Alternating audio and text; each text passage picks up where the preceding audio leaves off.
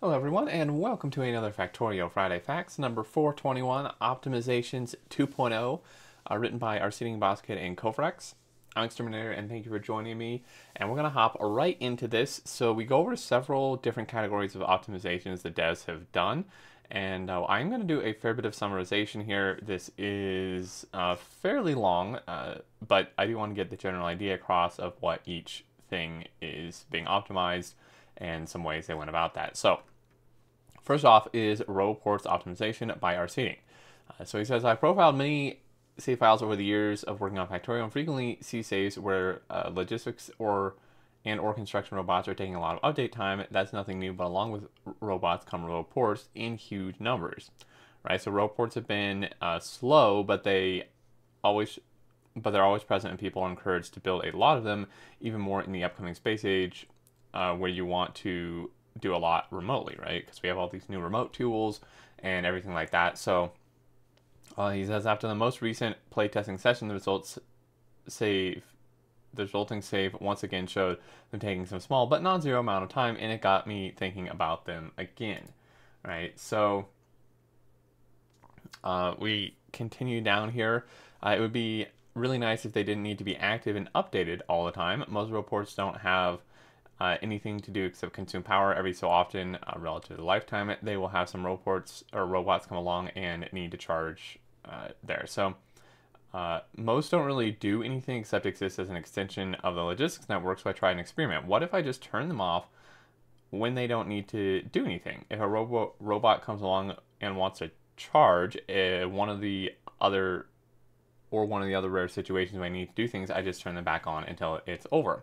There were, of course, more complexities to it than just that, but the result in work, the time spent on Roboports in our recent playtesting save file dropped from an average of 1 millisecond to 0.025 milliseconds per tick, which is pretty huge. That's actually quite significant. So, for everyone out there who has tons of Roboports, maybe like a really big base or even a mega base, it's just like all one robo network with tons of Roboports. Now, I know this isn't necessarily specifying this is an optimization for large robo networks, just the amount of Roboports kind of, but generally, oh man, excuse me, huge yawn. Generally, the more Roboports you have, the worse it's going to be, but this makes that not quite as bad, right? Now to move down to radar logic optimization, again by our seating. So earlier this month, a minor feature card appeared on the do list to add a small radar coverage area to Roboports. Normally that would be about 5 minutes of work to implement, but the card has a small stipulation attached to in a way where overlapping areas don't increase performance costs, right? So that's a nice little caveat to add on there. Basically, how this was implemented, you can see debug showing the keep revealed counter here, and then looping through bugs to keep the chunk charted, 50% speed. And basically the summary of this thing is that a new registration system radar coverage was implemented to handle overlapping areas without increasing performance costs. The system uses a counter for map chunks to keep them revealed, optimizing update processes. This change reduced the performance impact of radar entities and improved oral game performance by 3.6%, which is pretty decent, right? Now we move on to lamps always on. So during the recent LAN party in the office, when we were eating at a restaurant, Korek shared an idea that given it is possible to pick Korek shared an idea that given it is possible to pick any RGB color for lamps, he wants to place an image using lamps. Only problem was in order to power the lamps, we would need to place substations every so often, making the image slightly ugly. At this point, I said, unless you build them on a space platform, knowing that on platforms you do not need electric poles. He seemed to be happy and excited when I remained calm, not knowing what will happen the next day. So basically this goes into, he made a 100 wide by 150 high blueprint containing lamps that he placed on platform with an image converted into RGB colors of these lamps. You can see one of the lamps forced on by color behavior. And then so this gets pretty performance intensive. So having a 15,000 lamps with control behavior needs to update every tick. It was not really an option, right? So they optimize this and they reduce the update time by 1.2 milliseconds and made a large-scale lamp setup more efficient and particularly useful for decorative purposes without performance penalties. So this one I would say is like the most niche, maybe not as impactful change out of here, because I don't think very many of us are actually building massive light displays. So like for me, this is pretty much completely inconsequential because well, to be honest, I rarely even use lights at all, but even if I do use lights, like it's just a few here and there in my base. I'm definitely not doing anything like this. So this one I think is like the most kind of like edge case that only a few people would encounter, but you know, it's good to have it in there for sure. Belt reader and multi-threading control behaviors.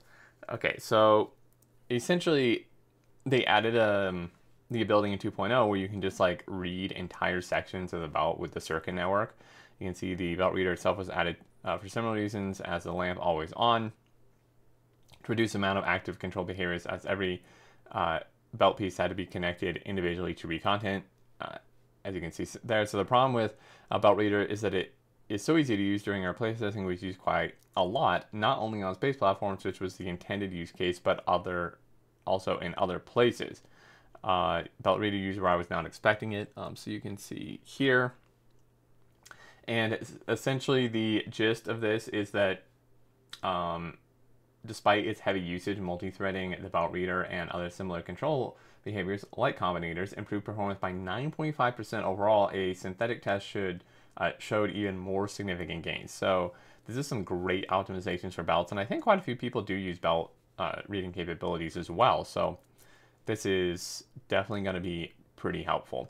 Now they do have one failed attempt of trying to multi-thread the electric network, where basically just due to like all the disconnected networks and stuff that you can have, it really didn't turn out to be worth it, because it actually required like the amount of extra CPU usage and demand it had compared to the other benefits it gave, which is not really worth it.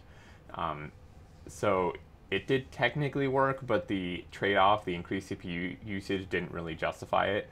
And again, that's just because the complexity of interconnecting the electric networks made this approach ineffective. Right, so you can, one of the cases where electric networks are not independent.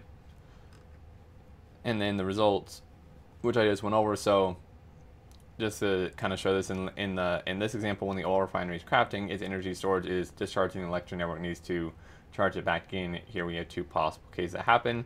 So left electric network updates first, charging the oil refinery from steam engine. The boiler would burn fuel and inserter would activate. Right electric network updates first, checking the oil refinery, charging the oil refinery from the solar panels, in which case boiler remains idle. So that's a failed attempt. So not everything worked, obviously, but we do have some more. So smarter update of worker robots, right, which is pretty great because worker robots are very heavily used. I noticed a problem with logistic robots in our office. Say if someone removed a cable from the automated system, adding more robots to Roboports on Factorio, in a few hours we ended up with an overpopulated logistic network with 10K robots having nowhere to go because all the Roboports were full. Since no one noticed this problem for hours, the first reaction was to add an alert for when the worker robots don't have any spaces to station, similar to the alert of no storage space. And yeah, you can see here. But the underlying problem is the worker robot update is too simplistic. All robots are iterated every tick and their update logic executed. However, the update logic is most of the time very, very simple. Things like continue moving toward this target, wait in queue to start charging. And then Botsky goes on to say, it is not a new idea to fake the smooth movement of something while actually updating only once in a while. They use that in the chunk planner in a very old Friday Facts, and the smoke update in an even older Friday Facts 9 years ago. I think I actually remember that Friday Facts with the smoke update. So it's just a question of time until these techniques would be applied to the worker robots. The problem with the worker robots compared to just smoke is that they do a lot of different things, like different types of jobs, stationing, charging. But since I was motivated to find another way to optimize the game, I sat down and jumped right in. The main part of the challenge was the robots moving, as most of the logic worked in a simple way of, are we there yet? No, move closer. Are we there yet? Yes, do the next part of the logic, right? So basically they go on to say that they kind of just use the same thing. So debug visualization, red real robot is only updated once every 20 ticks. Ghost robot is predicted position used for rendering. Yeah, so they're kind of just faking the smooth movement and reducing the update frequency. But the change improves save performance by 10 to 25%, depending on the number of robots, and help manage large robot populations more efficiently. So this is really great. You know, again, this kind of goes back to the first bullet point I mentioned, where if you're someone who just has like tens of thousands of robots and tons of Roboports, these changes, this one and then the very first one of the Roboports, is going to help you a ton. Overall, I mean, this is just going to help. I think the Roboport and this one are probably like the most generally impactful, just for like the general player base. So this is really good. And we go to the result, the overall result of all this, where the Office LAN party saved, the overall save performance was increased by 15%, and it generally depends on the amount of robots, but with some heavy robot saves, so the overall performance is usually 10 to 25%. I call this a success. With all the changes combined, we're getting into more comfortable territory when it comes to performance with bigger space age saves, but it would be nice to push it even a little bit more to allow players to go more crazy, which obviously I am all for that.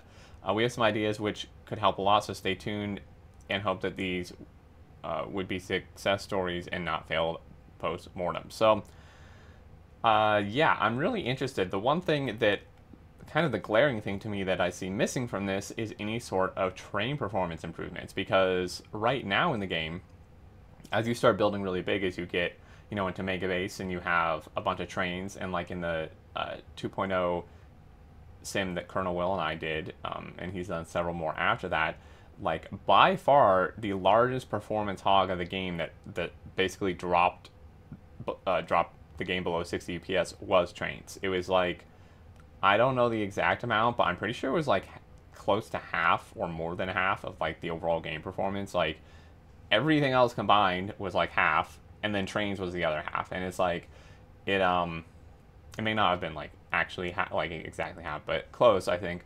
And yeah, like the more trains you get, it just gets pretty bad. So I'm really hoping that's something they're able to look into and fix to some degree, because, you know, I imagine you're going to be using trains a lot, especially with elevated rails. Like that's just, you know, encourages people even more to use them, not only because they're cool, because it makes you be able to build, you know, more complicated junctions and, you know, more train throughput and stuff.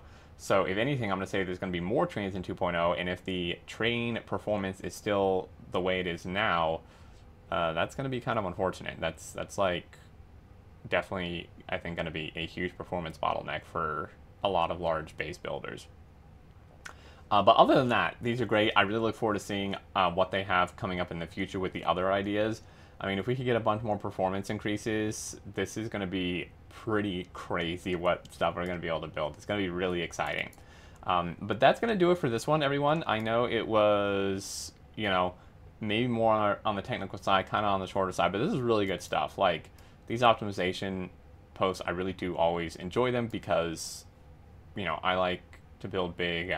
You know, I play with other people who like to build big bases, and this type of stuff is usually kind of usually kind of the barrier. Like, that's usually why the save stops. Not because we get bored, but because, you know, we hit a performance wall. So having performance increases is always, always a welcome thing.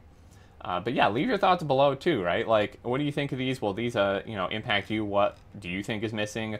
You know, do you agree with what I said with trains? Do you think there's some other glaring performance things that should be fixed and such? So I would love to hear your thoughts down below. And as always, if you did enjoy, a like is very much appreciated. And if you are new and not subscribed already, definitely consider doing so to keep up with all future content. And until next time, I look forward to seeing you all, and do take care.